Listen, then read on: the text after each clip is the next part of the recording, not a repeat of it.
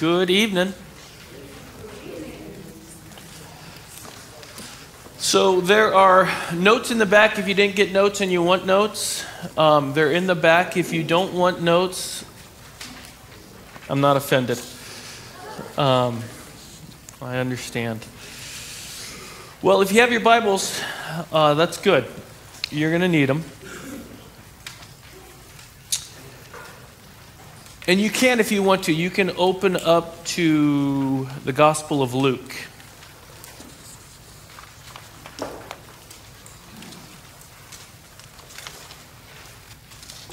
We won't get there for a while, but you can open up there if you want. This is, as you know, our third week. Coming down with something, so my voice feels like it's breaking all the time. This is our third week in a series. We're working our way through the Apostles Creed.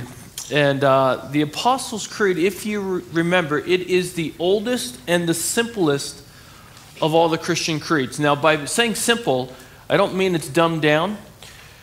It's not. It's actually quite rich. All Christian tradition, what I mean by simple, though, is it's a story that's easy to capture and easy to memorize. And you should be able to memorize it in like a couple days. In our home, I would tape it to our refrigerator because my kids were constantly going to the refrigerator.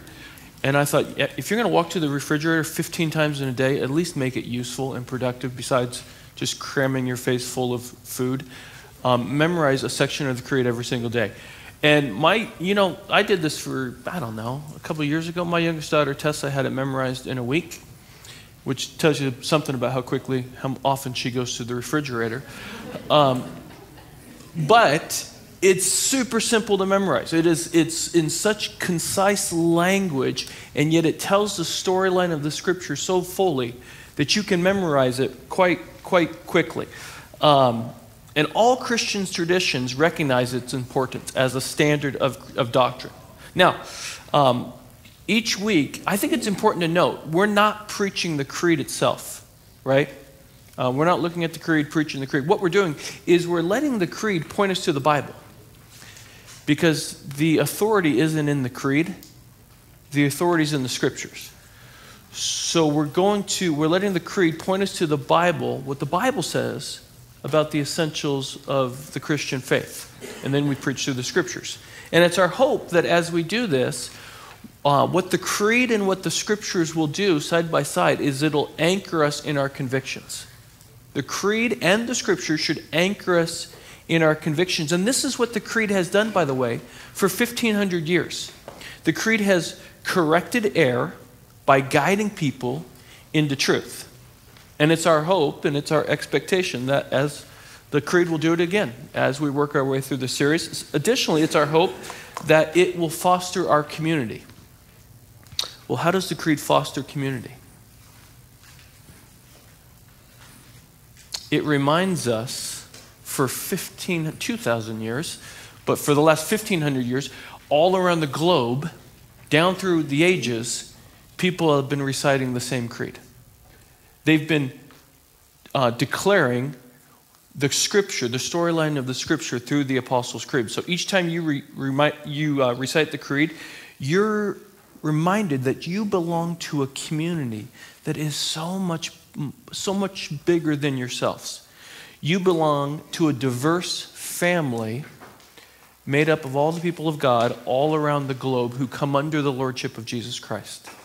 So it'll foster our community. And then lastly, it's our hope that it'll shape our confession. Meaning, it'll help you, I hope, it'll better equip you to share the storyline of Scripture and the hope that is in the gospel of Jesus Christ. It's our prayer that as we work through the creed week after week, you'll be better equipped to give a reason for the hope that you have. Now, remember, the creed starts with, I believe.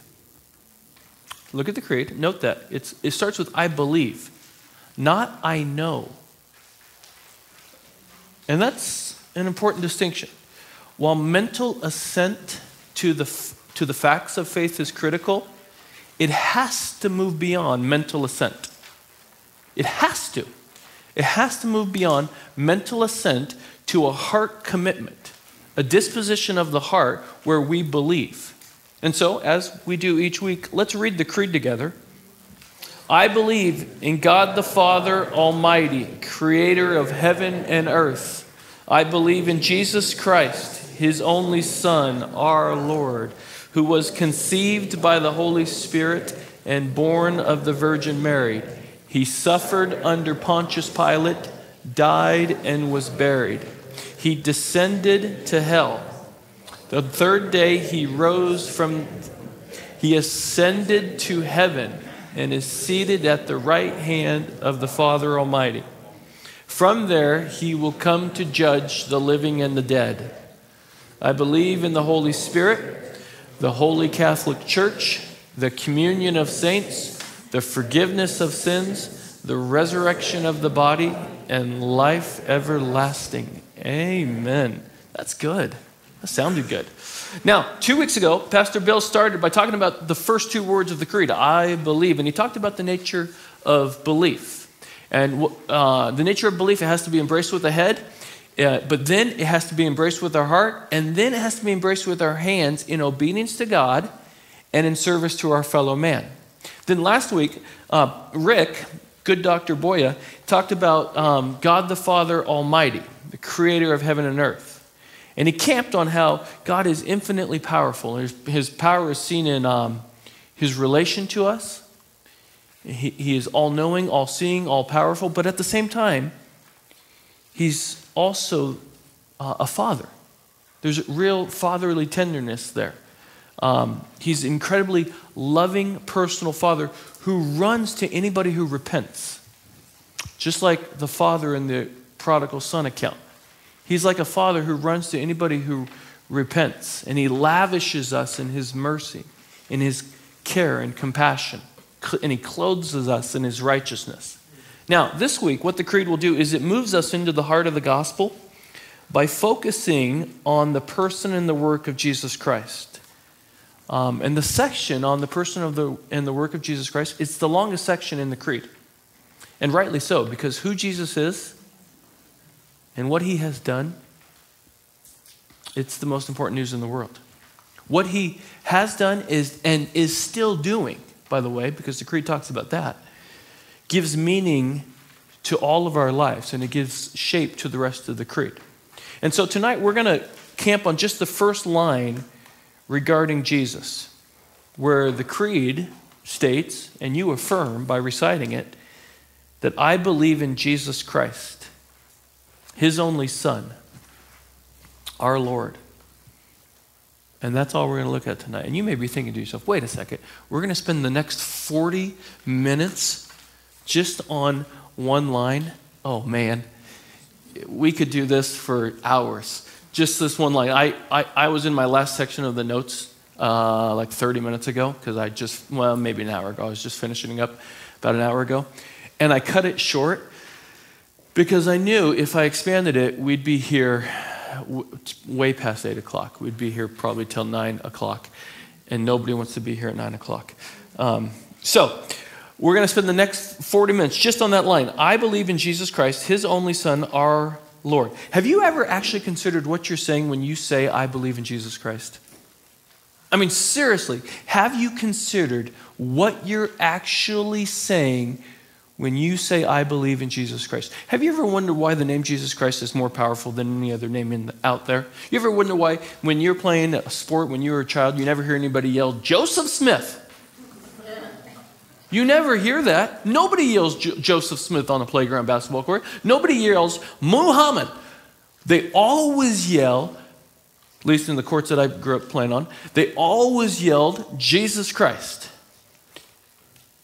And so I wonder if you've ever really considered, what does it mean to actually say, I believe in Jesus Christ? You guys know there's a guy by the name of Albert Mohler. He's the president of a seminary in Louisville. One of the deepest thinkers in our world, honestly, and one of the most prolific writers. Anyways, years ago, he was invited to a theological debate in Washington, D.C., and the organizers of the debate were having a heck of a time finding anybody who would actually represent Orthodox Christianity.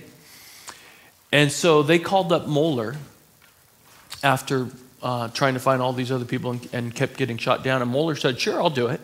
And he said, sure, I'll do it, knowing that it was the type of debate where the Orthodox faith was going to be humiliated. The organizers were going to try to humiliate the Orthodox faith. And yet Moeller said, sure, I'll come and represent the Orthodox faith.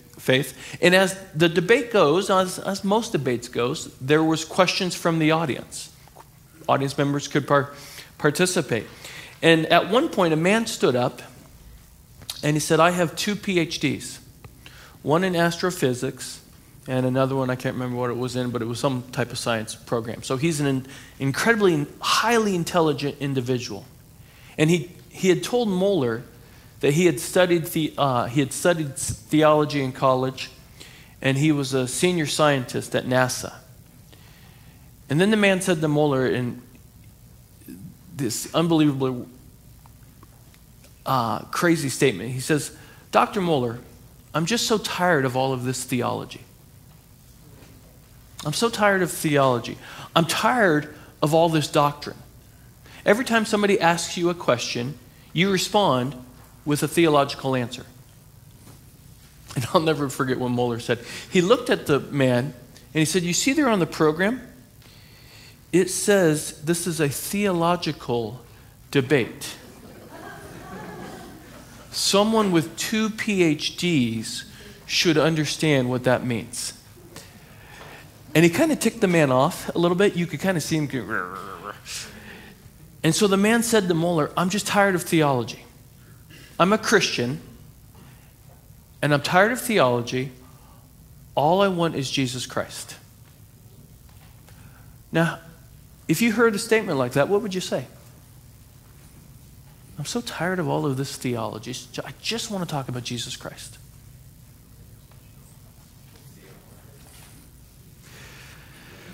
That man, without, maybe unwittingly, probably unwittingly, he didn't know that he had just made one of the most profound theological statements that a human can possibly make. Just by saying the name Jesus Christ, you have entered into the most theological, you've exploded. That term, the name Jesus Christ, is filled with theological implications. See, a lot of people think that Christ is Jesus' last name. Like in Palestine, there was a mailbox with the word Christ on it, and you would put mail in it. It wasn't a surname. And what this man had unwittingly done is he had made a huge theological statement. This man who said he wanted nothing to do with theology, by naming the name Jesus Christ, had made a profoundly theological statement. He unwittingly had declared Jesus to be the anointed one of God, the Messiah. Because again, Christ is not a surname. Christ is a title. Jesus Christ is not merely a name. It is the utmost theological statement. And so before we consider anything else, before we move on to the rest of the creed, we need to consider what we're saying when we're reciting this part of the creed which says, I believe. Because by reciting it, what you're saying is, I believe in something. I've given my head over to something, I've given my heart over to something, and hopefully my hands will follow in service. I believe in Jesus Christ, His only Son, God's only Son, because the first line is about the Father, His only Son, our Lord. Now, listen, every single one of those words carries tremendous weight. So, first fill in, under 3, Roman numeral 3, is Jesus of history. Because you got to start there. Jesus of history. And there has been all sorts of studies done that try to undermine the gospel accounts on the person of Jesus. You'll hear, especially around Passion Week each year, you'll see new books published or you'll see new television programs with the title, The Quest for the Historical Jesus. Have you seen those before? Books or titles or books or TV television programs or articles that will say something along the lines for the quest for the historical Jesus. Or you'll see something that say the Jesus you never knew, which is always my favorite. The Jesus you never knew. Oh, okay. Well, let's see the Jesus I never knew. What they're essentially doing is they're essentially trying to fashion and form a Jesus of their own making. They'll look at the gospel accounts and they will say, well, the gospel accounts are openly trying to persuade and convert people. And that's absolutely true. They're right about that. John chapter 20, verse 31 says, these things are written so that you may believe that Jesus is the Christ, the Son of God, and by believing you may have life in his name. So they're right about that. The gospel writers are actively trying to persuade you and convert you to the person of Jesus Christ. But what many of these scholars do is they think because the gospel writers are biased, they automatically approach the gospel accounts skeptically. But we have every reason to believe that what the gospel authors are telling us is true. Because all of the gospel writers, all the early evidence points to an early publication of the gospel accounts written by people who knew Jesus within their lifetime. Which means you can honestly, I gave you this quote, we can honestly take the New Testament portrait seriously as redemptive history.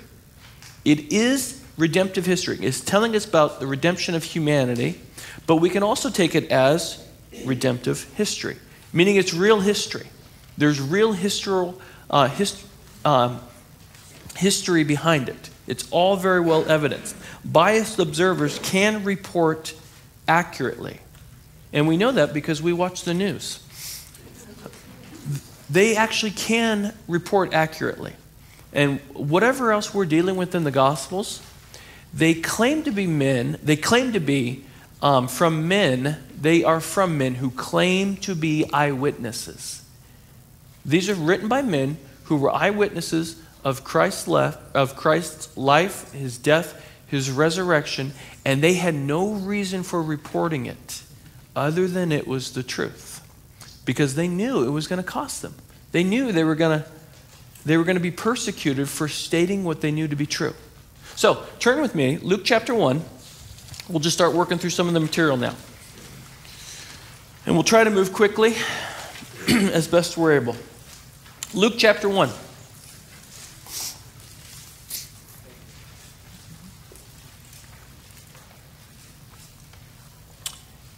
Luke writes this, inasmuch as many have undertaken to compile a narrative of the things that have been accomplished among us, just as those who from the beginning were eyewitnesses and ministers of the word have delivered them to us. It seemed good to me also, having followed all things closely for some time past, to write an orderly account for you, most excellent Theophilus, that you may have certainty concerning the things that you have been taught. And Luke historically known as an excellent historian. What he writes, both secular and Christian authors will tell you, Luke has written a very well-documented historical resource. Even if they don't say that he's inspired, like from a secular point of view, even if they say he's not inspired, but what he reports has a lot of historical backing to it. Everybody says that of Luke. Turn over to 2 Peter. 2 Peter is near the end of your Bible, in case you're not familiar. It is, of course, after 1 Peter. And it's, what is after it? 1 John? Yeah. 2 Peter chapter 1.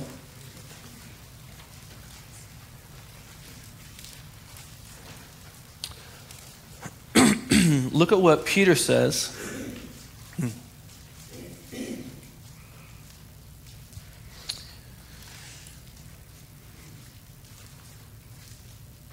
2 Peter chapter 1, verse 16, he says, "For we did not follow cleverly devised myths when we made known to you the power and the coming of the Lord Jesus Christ. but we were eyewitnesses of his majesty. He's saying we didn't make any of this up. We were there. We were with them. We were eyewitnesses of his majesty. And he's probably, this line right here, eyewitnesses of his majesty, he's probably referring to the Mount of Transfiguration. Peter's probably remembering back to the Mount of Transfiguration when he saw Jesus. The Lord come down and descend, and Jesus talking with God, with the Father. He's saying, we were there, we saw it, we were eyewitnesses, we didn't make any of this up. This is historically accurate. Turn over one page to 1 John.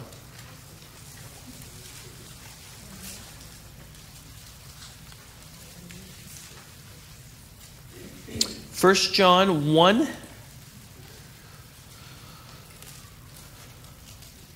Look at verses 1 through 3. That which was from the beginning, which we have heard, which we have seen with our eyes, which we have looked upon, and have touched with our hands, concerning the word of life. The life was made manifest, and we have seen it, and testified to it, and proclaimed to you the eternal life, which was with the Father, and was made manifest to us. That which we have seen and heard, we proclaim also to you, so that you too may have fellowship with us. And indeed, our fellowship is with the Father and with his Son, Jesus Christ. And we are writing these things so that our joy may be complete.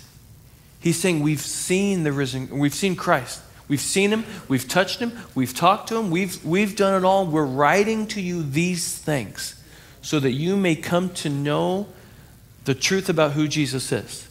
So even one who can't accept that the New Testament documents are inspired by God must at least admit that these documents are normative for our understanding of Jesus of history. They are the primary sources for our understanding. So what we're saying is these are the normative documents for our understanding of Jesus of history. And of course, there's also secular authors of the time, secular sources of the time, like Josephus and Tacitus. They all attest. They both attest to Jesus' life, and they even attest to Jesus' ability to perform miracles. And they attest to the resurrection. We'll talk about that when we get into the resurrection. They attest to the resurrection. They attest to the life of the early church. All that to say, now listen, all that to say is there's more historical evidence. Did I give you this? Yeah.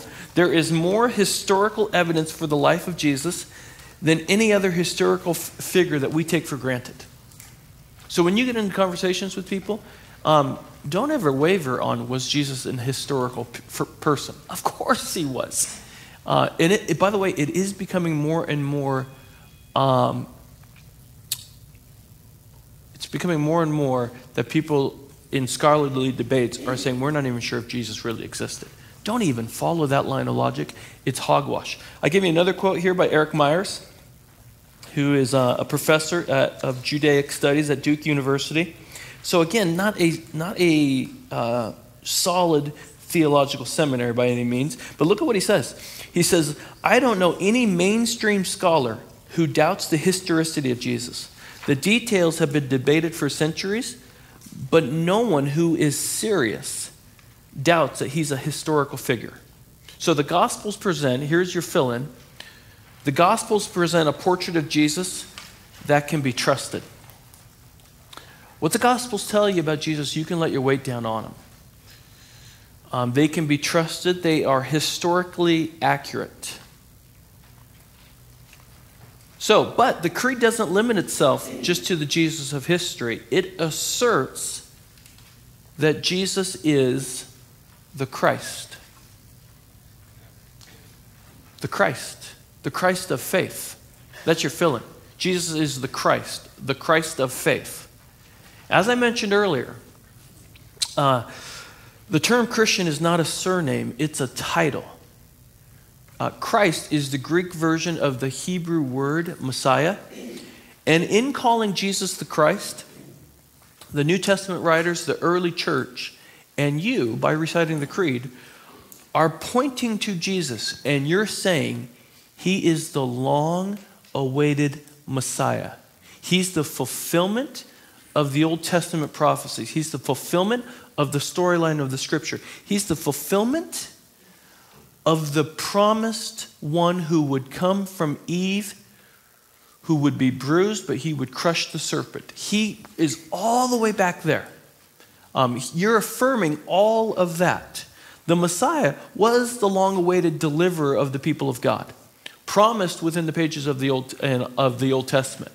And although the Messiah, over the centuries, as the people of God formed, there was so many understandings and so many expectations. There was what the Messiah would be like, but there were two particular strands that stood out. Two particular ways of understanding the Messiah. The first, your fill-in, is the Son of David. The Son of David. That's your fill-in there. The most expected, the most popular, and the most expected type of the Messiah was a Davidic king. Because the Old Testament reign of David was Israel's glory days. I mean, you guys know this. If you've been in the Scriptures any amount of time, you know that Israel, under David, they blossomed and they prospered. David excelled as a military leader. He expanded the borders of Israel. He brought peace to the surrounding nations by strength. Under David's leadership, Israel flourished. The people prospered. They had great strength. They had prosperity. And then the golden age of Israel was tarnished under Solomon's rebuilding program. And then the nation split under Jeroboam and Rehoboam. But the memory of the glory days of Israel, it lived on, even under the oppression of Rome. And the people of Israel, they looked to God to provide a son of David who would restore the glory of Israel. And the frenzy of this expectation surrounding this potential Messiah was not simply based on nostalgia. It was based on Old Testament scripture. It was based on 2 Samuel chapter 7. It was based on Psalm 132. Turn to Psalm 132.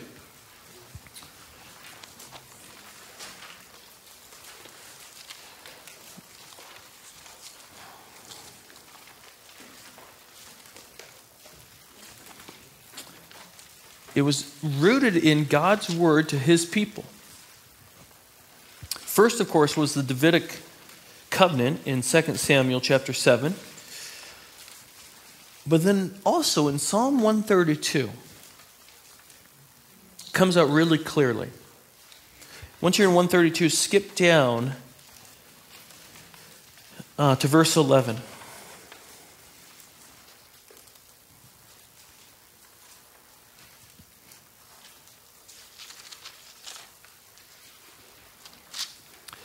Look at verse 11. It says, the Lord, Yahweh, all caps, that's the Yahweh, swore to David a sure oath from which the Lord will not turn back.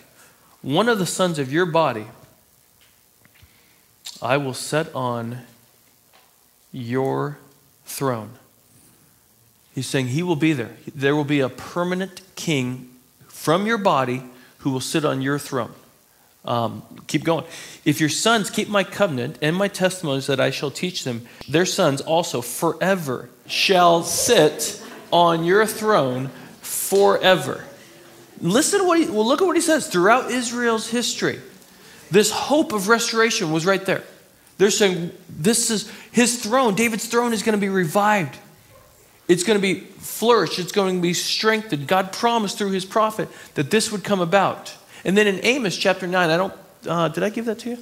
Yeah, Amos chapter 9. You don't need to turn there, I'll read it to you. In that day, Amos says, the Lord says through Amos, in that day I will restore David's fallen tent. I will repair its broken places, restore its ruin, and build it as it used to be. Now, given all of that, what we just read there, and given the fact that Jesus was from what tribe? Thank you. Was from the tribe of Judah. The tribe of Judah was promised the scepter. Back in Genesis chapter 49, we just finished Genesis. One from the tribe of Judah would have the scepter. And Jesus was born in the city of David and was a descendant of David. And you could see why. When Jesus comes on the scene, you could see why on Palm Sunday, as he's riding into Jerusalem, the crowds start shouting, "Blessed is the King who comes in the name of the Lord." And you can also see why in Acts chapter 1. After his resurrection, the disciples came to Jesus and they said, "Lord, is it at this time you're going to restore the kingdom to Israel?" See, they're saying, you're the Davidic king.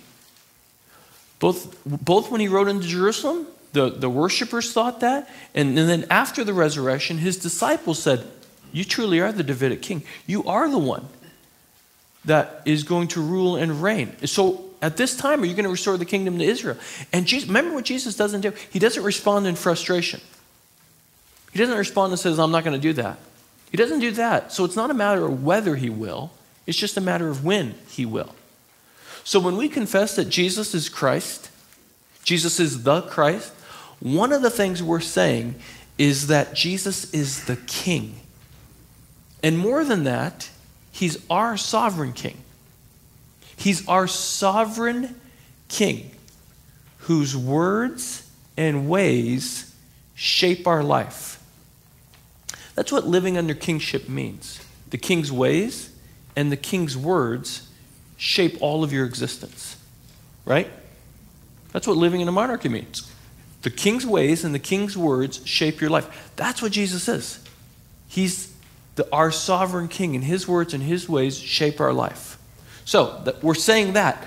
So the Son of David is clearly an earthly figure, a human king. But the next title that gets applied to Jesus is not an earthly figure, but a heavenly figure and a heavenly king. And that's the title, and that's your fill-in, the Son of Man. The Son of Man. The Son of Man is Jesus' favorite way to reference himself. It's used 84 times in the New Testament. 81 of those times is on the lips of Jesus himself, referring to himself as the Son of Man. And what he's doing is he's drawing from the imagery of Daniel chapter 7. So in your Bibles, go ahead and turn to Daniel chapter 7. Daniel chapter 7. Daniel is after the book of Ezekiel. It's before the book of Hosea.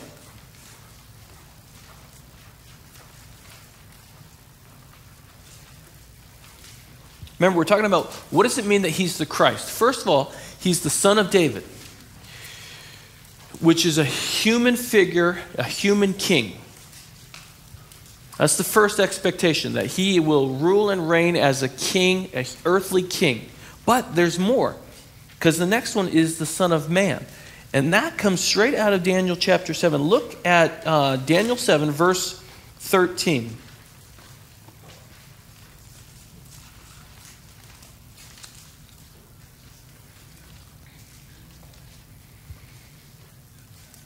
Daniel's given this vision, and he says, I saw in the night visions, and behold, with the clouds of heaven, there came one like a son of man. By the way, just stop right there. When Jesus comes back in Revelation 19, what's he coming on?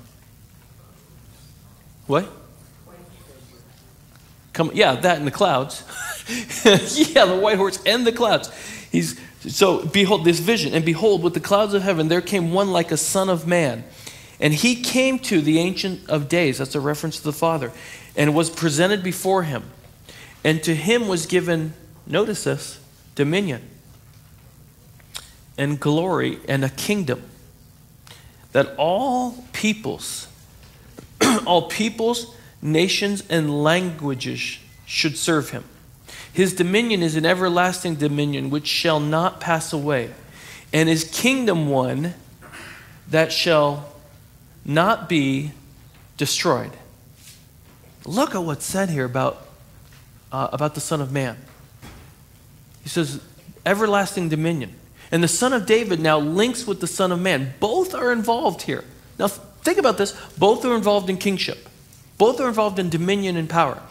While the Son of David is an earthly figure, the Son of Man is a heavenly being. Now note these realities about the Son of Man. He's pre-existent. Pre-existent. Second, he has divine authority. This all comes out of Daniel 7. He's pre-existent. He has divine authority. He has an eternal kingdom. This all comes out of Daniel 7. Now, think about this. When Jesus shows up on the scene and he starts identifying as the Son of Man,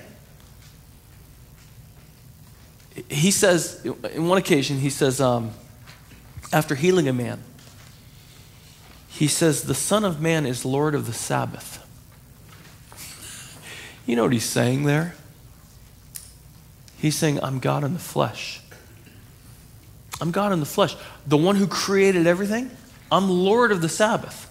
I'm Lord of the Sabbath. Another occasion, he says, the Son of Man came not to be served, but to serve, and to give his life as a ransom for many. You know what he's saying when he's saying these things, when he's making these statements? Every time Jesus uses that phrase, the Son of Man, he's making astounding claims, and everybody knows it. Every single Jewish person knows exactly what he's saying. And they know that they have to make a choice. They have to make a choice regarding him. Is he actually who he claims to be? Is he or is he not the Christ, the Son of David, who is also at the same time the Son of Man? Which is why everything hinges on what you do with Jesus' question, the question that he put to Peter. Who do you say that I am? And what does Peter say? He says, you are the Christ. That's a theological statement. Peter's looking at him and saying, you are the long-awaited Messiah. You are the Son of David. You are the Son of Man.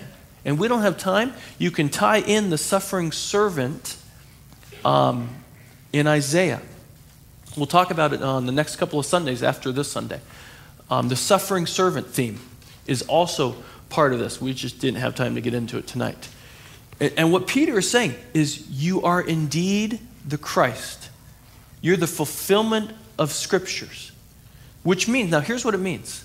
You tie all these, what we just looked at. Jesus is the Jesus of history, but he is also the Christ of faith. He is one and at the same time a historical figure who is also the fulfillment of Scripture. And you can see him as both of those things. He is a historical figure, but he is also the fulfillment of Scripture, and he has drawn me into faith. He has drawn me into faith that this historical person who entered into human history as Jesus is also the fulfillment of Scripture. He's the promised Messiah, the one who is delivering the people of God. And both of those things are true at the same time. And the Creed asserts it, and you assert it as well. But then the Creed moves on to highlight the uniqueness of Jesus' person and work. And it says, next part, his only Son. That's your fill-in, his only Son. And man, we got to move quick. So the Creed is going to start talking about the uniqueness of Jesus' person and work. So turn to John, the Gospel of John.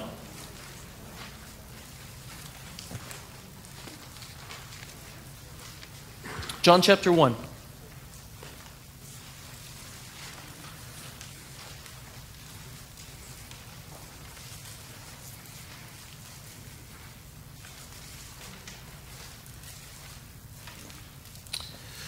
Look at what John writes here in John 1, verse 1. In the beginning was the Word, and the Word was with God. And the Word was God. He was in the beginning with God.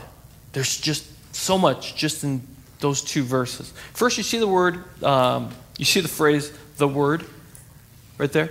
The word comes from the Greek term logos. Logos refers to a basic concept or an inward thought, and also to the verbal expression of that thought, spoken or written, that gives expression to the thought as it's revealed. Because the inward thought remains invisible. It remains unknowable until it's expressed, right? You can have an inward We all do this. But the only reason you're able to have any relationship at all is because you're able to hide your inward thoughts. Is that not true? Yeah, it is.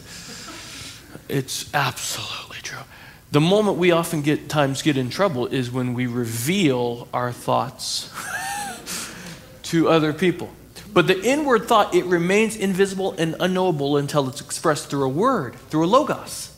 And John begins his gospel by stating that the second person of the Trinity, who is the Word, will fully reveal God's heart and God's mind and God's will for humanity because he's the embodiment of God.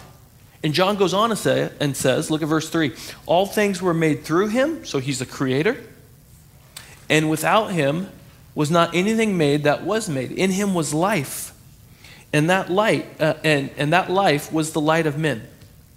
The light shines in the darkness, and the darkness has not overcome it. So look at what John says about the pre-incarnate Christ, because you'll see in a second this is all talking about Christ. First of all, he says he's eternal. In the phrase, in the beginning, it refers to a point in eternity beyond past where our minds can go. Before the earth, before the planets, before stars, before light, before darkness, before matter, before time, in the beginning that never really had a beginning, what John is saying is that Christ existed. He was the second person of the Trinity. He's eternal, which means he wasn't a created being. He has always existed, and that's really critical for us to understand because the Jehovah's Witnesses and some other groups teach that Jesus existed before the incarnation. They do teach that. He existed before the incarnation, but they deny his eternal existence, teaching that he was the first creation of God. But that's not what John says here. And that's not what Jesus says elsewhere. In John chapter 8, verse 58, Jesus, he's in an argument with the Jewish folks. And he says, before Abraham was, I am. And by saying I am, he's using God's covenant name with Israel. And he's declaring his self-existence. He's saying, I've always existed. So the first thing John tells us about the pre-incarnate Christ is that he's eternal. Second, John says he's in equal relationship to God the Father.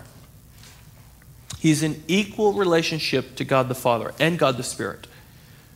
When John writes the Word was with God, that implies an open, face-to-face, equal relationship with God the Father and God the Spirit. Next, John also says that the pre-incarnate Christ is distinct from God the Father and God the Spirit. So he is equal, and yet he's distinct from. In his essence, Jesus is equal with the Father and the Spirit, but he exists, and he has always existed, as a separate person within the Godhead.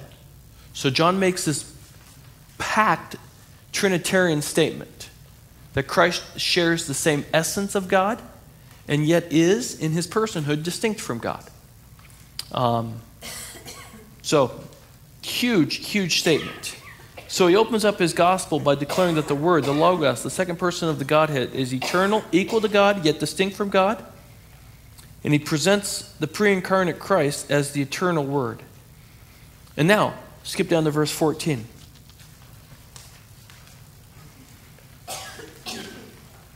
Look at what John tells us here. And it would have blown everybody's mind.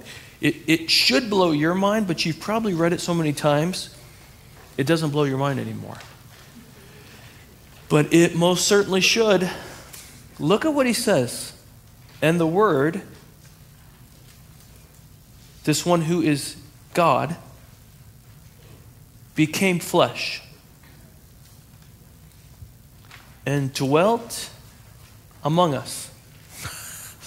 And we have seen his glory, glory as of the only Son from the Father, full of grace and truth. Now look at this. What John's just said is that the Creator God, the one who was there, was the project manager of creation, has entered into his own creation. God became a man. That is remarkable. This is what blows everybody's mind. It's really God becoming really human. Deity and humanity permanently joined together. Permanently joined together. Deity and humanity permanently joined together in the person of Jesus Christ. Jesus Christ is God's final and full revelation. He's not his exclusive revelation because creation is part of God's revelation. But he is God's final and full revelation. Which is why in John chapter 14, verse 9, when Philip comes up to Jesus. Do you remember this? Philip comes up to Jesus. He says, Lord, show us the Father. And Jesus looks at him. He says, Philip, have I been with you so long and you still don't know me? Whoever has seen me has seen the Father. He's saying, I am the Father. I am with you. I am God in the flesh. I'm with you. I'm revealing God fully to you. So in the Apostles Creed, did I give you this? Oh, yeah. In the Apostle Creed, it's stating that Jesus is the Son of God. By stating that Jesus is the Son of God, is saying that Jesus is God. And that's really important for two reasons. When the Creed states that Jesus is his only Son, God's only Son, it's saying that Jesus is God. And that's hugely important for two reasons. Why? Well, here's the first one. In the Old Testament, think about it. In the Old Testament, it is God and God alone. God and God alone who can save and redeem his people. It is only God who can save and redeem his people. Jot down if you want Isaiah chapter 45. Verses 21 and 22. So it is God and God alone who can save and redeem his people. And in the Old Testament, it is God and God alone who can receive worship. God and God alone can receive worship. Exodus chapter 20. And yet, what happens when you come to the New Testament and you come to the early church? What do they start saying about Jesus? What does Acts chapter 4, verse 12 say? There is salvation in no one else, for there is no other name under heaven given to men by which we must be saved. Wait a second. It is God and God alone who can save and redeem his people. What are these? How in the world did these Jews come to the conclusion that in Jesus the Christ, there is salvation in no one else, for there is no other name under heaven given among men by which we must be saved? And how in the world, Thomas, after seeing the resurrected Christ, he worships him by saying, my Lord and my God. It is God and God alone who can receive worship. It is God and God alone who can save people. How did these Jews who were raised within the synagogue, how did they come to the conclusion that it's Jesus and Jesus alone that can save and redeem his people, and it's Jesus who can receive worship? How did they come to that conclusion? What would cause these Jewish people to see Jesus as their means of salvation and worship him as God? Turn to Philippians chapter 2.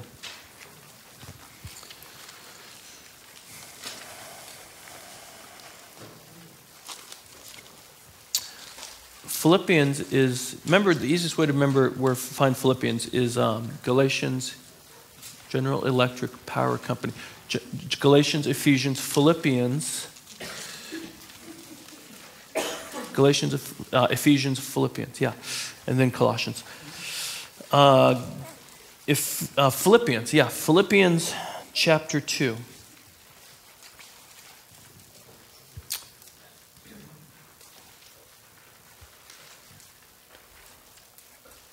Look at verse 5. Look what Paul writes. Paul, the ex-Pharisee, who was steeped in Torah. He says, have this mind amongst yourselves, which is yours in Christ Jesus, who, though he was in the form of God, did not count equality with God a thing to be grasped, but emptied himself by taking the form of a servant, being born in the likeness of men, and being found in human form, he humbled himself by becoming obedient to the point of death, even death on a cross. Therefore, God has highly exalted him and bestowed on him the name that is above every name. Oh my gosh, this is so rich. So that at the name of Jesus, every knee should bow in heaven and on earth and under the earth, and every tongue confess that Jesus Christ is Lord, to the glory of God the Father. Why did they come to this conclusion? Because they saw in Jesus that he is God in the flesh, who enters into his own creation to reveal the Father to humanity, to rescue and redeem the very people who have long rejected him. And they say, we can't get over this. Look at who Christ is. Look at what Jesus has done. He is God and he is saving us. He is God and we will worship him because he has done this. It's marvelous. Do you see how rich this is? It's just this first line in the creed. It's just amazing. And then we'll keep going because I'm running out of time. Gosh. Lastly, the creed states that Jesus is our Lord. Our Lord. I love that line. It's just so rich. Jesus is our Lord. In confessing Christ as Lord, the Apostles Creed, what it actually is doing is it's echoing the primary confession of faith of the Apostolic Church. Because the earliest creed is found in 1 Corinthians chapter 12, verse 3. The simplest creed is Jesus is Lord. It comes right out of 1 Corinthians chapter 12, verse 3. Jesus is Lord. But it had all sorts of implications. Because the word Lord, kurios in Greek, it can mean a couple of different things. It can be a polite form of address. That's one way. It can also designate a master. But it can also designate a person of imperial power and authority.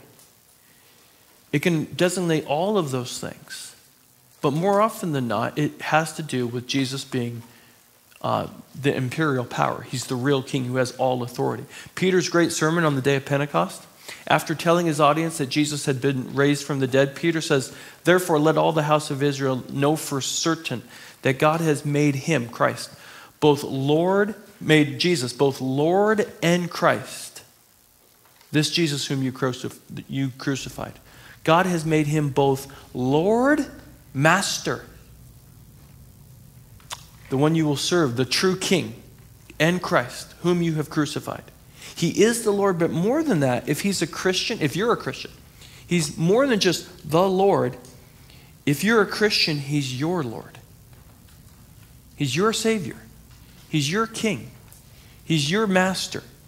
He's more than just the Lord. He's our Lord. Because at the heart of the Christian faith is the believer's personal submission to the authority of God's exalted King, the true King, and your submission to him. Now look at everything we just said, and I told you we'd move quick through that last part. Look at everything we just looked at and think it through as I read it.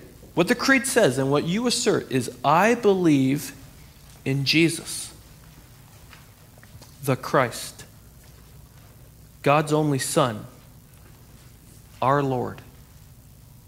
Now, if you actually are saying, I believe that, I'm not just giving mental assent to it, but that's the disposition of my heart, well, how would you respond? How should we respond to this wonderful section of the creed? Let me give you 3 ways. Here's the first way. There should be a willing recognition. A willing recognition. A willing recognition. We must see Jesus as he really is. We've got to see him as he really is. The Jesus of history is the Christ of faith. He is God in the flesh who came from heaven to earth to reveal God to us, to rescue us and redeem us. And Jesus is our window into the mystery of God. He's the window into the mystery of God. In John chapter 1, verse 18, I didn't have you read it earlier. John writes this. He says, "No one has ever seen God, the only God who is at the Father's side. But he," referring to Jesus, "he has made him known." Which means if you want to know what God's like, you look to Jesus. You want to know what God's character is like? You want to know what his compassion is like? You want to know what his love is like? You look to Jesus. We have time. Turn to Hebrews. I saw the guy last week kept you until 8:20. I was tempted to do the same. Hebrews chapter 1.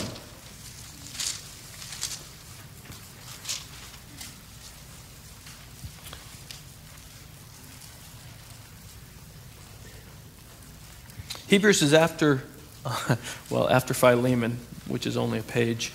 It's before James. So if you've gone to James, you've gone just a tish too far. Look at Hebrews chapter 1, verse 1. Long ago, at many times and in many ways, God spoke to our fathers by the prophets. But in these last days, he has spoken to us by his Son, whom he appointed the heir of all things, through whom also he created the world. He is the radiance of the glory of God and the exact imprint of his nature. And he upholds the universe by the word of his power. We'll go ahead and stop there. He's the exact imprint of his nature, and he upholds the universe by the word of his power. Jesus is the final and full revelation of God, which again means if you want to know what God's like, you simply must look to Jesus. And more importantly, if you want to know God, you want to actually know God, you must come to Jesus. You must come to Jesus as both the Jesus of history and the Christ of faith.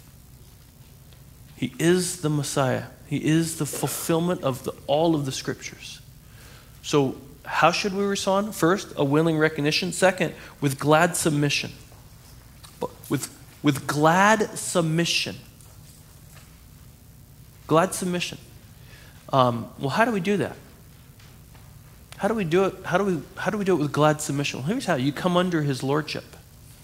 And again, you allow his words and his ways to shape our lives. You allow this king who is so countercultural to all the other kings of the world. All the other kings of the world say, you must die for me. Jesus comes and says, I will die for you. You come under my loving lordship. And so it is a glad submission. It is saying, Lord, I believe you. I trust you.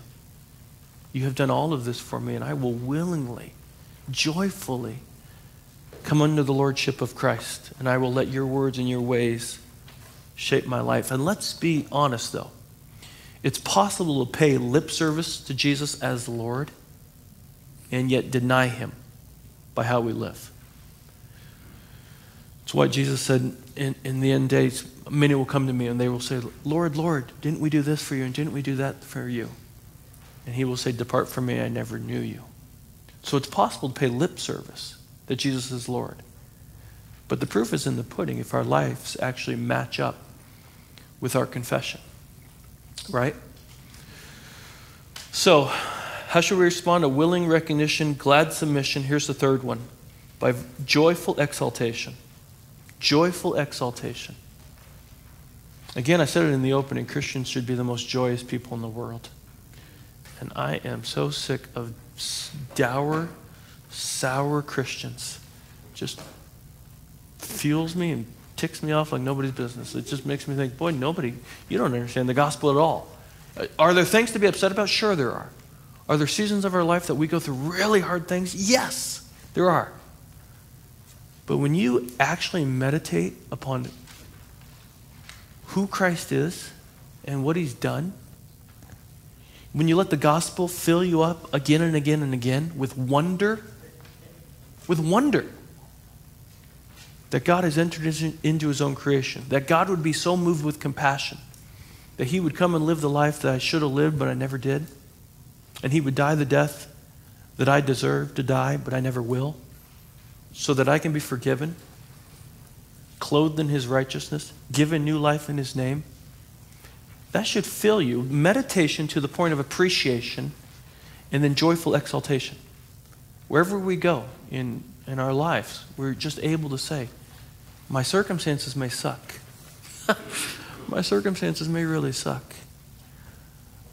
But my King does not. My King fills me with joy. I live my life for him. And even though the circumstances in my life are hard right now, I'm trusting the Lord. I'm trusting my sovereign King. That's joyful exaltation. And we're called to do that. And we respond that way. We believe that Jesus is the Christ, God's only Son, our Lord. Amen? Let me pray. I'll let you go. Father, we pray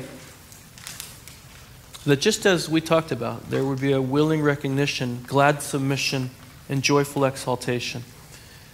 When we think about who you are,